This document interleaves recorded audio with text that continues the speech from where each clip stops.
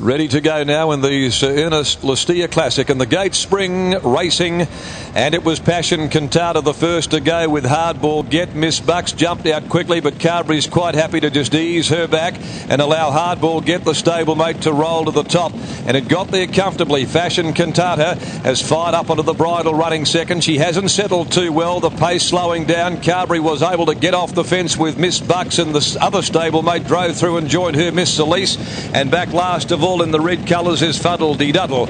Heading along to the 950, and gee, they're playing cat and mouse with Hardball Get getting it cosy. Hardball Get pricked his ears up and leads 3/4 of a length on Passion Cantata.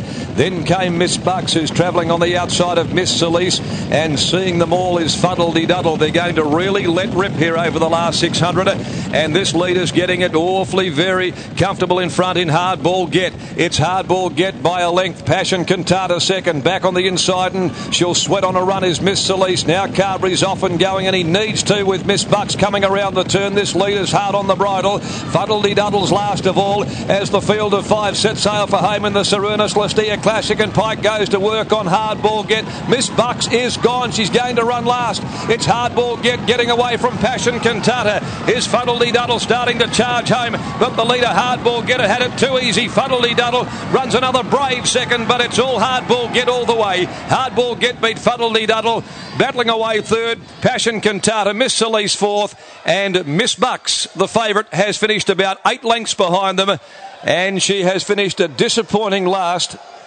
Something clearly would have to be amiss with her. Hardball Get.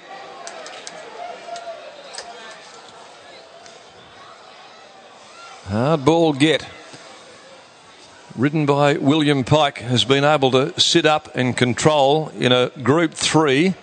They've run 125.8 for 1400.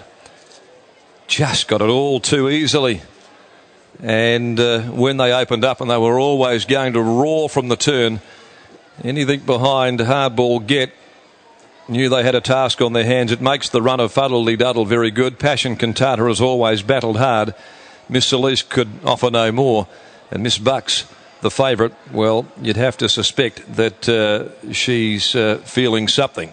Something's not right, and Carberry has quickly dismounted over there at the 1600 metre mark and is unsaddling Miss Bucks, which is a very, very disappointing conclusion for her.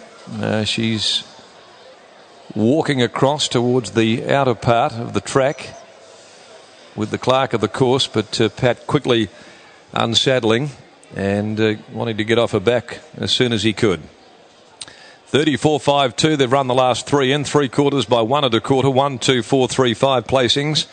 Hardball Get makes it 3 wins from 4 starts, only defeat at the hands of Miss Bucks in the Placid Arc by Aussie rule.